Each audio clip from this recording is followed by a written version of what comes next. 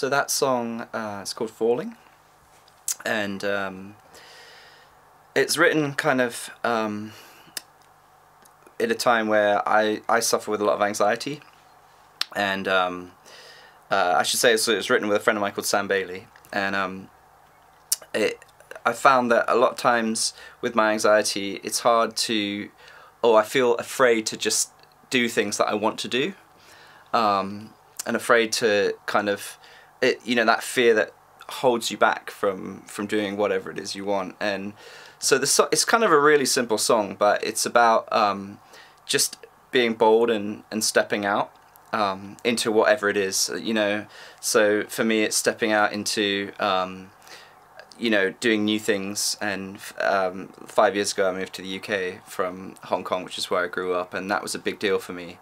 And kind of like just taking the plunge. And so in the same way that like a bungee jumper stands at the edge and just has to like jump and fall, the chorus of this is like, your love is where you'll find me, deep into your heart I'm falling. Your love is where you'll find me, deep into your heart I'm falling. Falling can be seen as like a bad thing, but actually sometimes when we let go of what we are holding on to and just fall, we find that freedom. So it's kind of like a song of finding freedom with God, and in faith, and in the things that you feel are holding you back, and just kind of taking that step and allowing yourself to fall, and not worry, to kind of like a bungee jumper would fall. It's that kind of fall.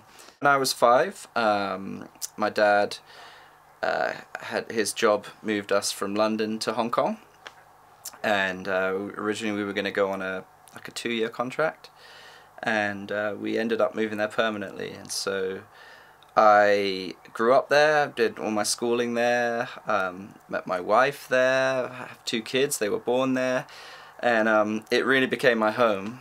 And I worked for a long time in a church as a worship pastor there, and really enjoyable. But about 6 years ago I just felt like this real sense that there was something new.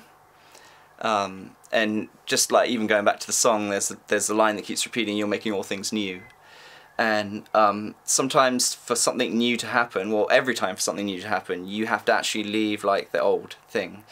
And that's kind of what happened. Like I was quite scared, but I really felt like my wife and I both felt like we were meant to move to the UK for something new. And we didn't necessarily know what the new was, but we took the plunge anyway and came. And so yeah, Hong Kong holds like a dear place in my heart, and my family and my wife's family still live there. But yeah, we just feel like now we're here in the UK and doing what we're supposed to be doing here.